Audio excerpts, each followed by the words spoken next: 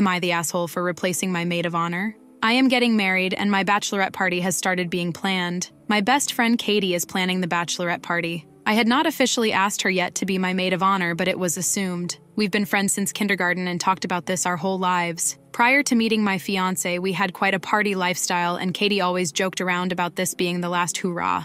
We were going over the guest list to the bachelorette, and I explained I wanted my mother-in-law and my fiancé brother's wives to attend, so an additional 3 people.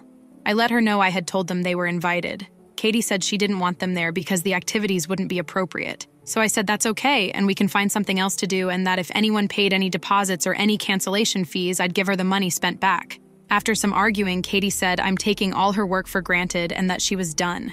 I wasn't sure if she said that out of anger, that would be typical for her, or not. So I called one of my future sister-in-laws, Jess, and just needed to vent. Jess said she'd come over and we'd figure it out. Jess called my other future sister-in-law, Ashley, and they came over with my mother-in-law, and we planned a whole new bachelorette party in a couple hours.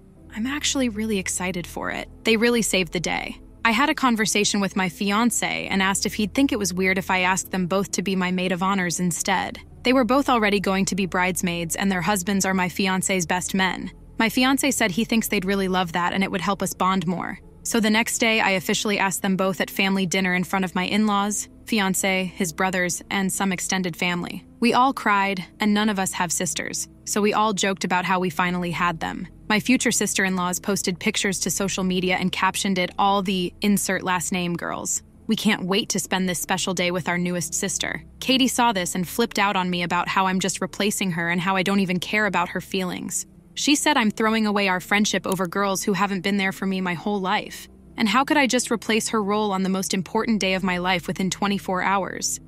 Katie even commented on the post saying the betrayal. Katie is making me feel like such an AH. My fiancé thinks Katie is overreacting and for me not to worry about it. I just want someone's opinion who unbiased. Am I the asshole?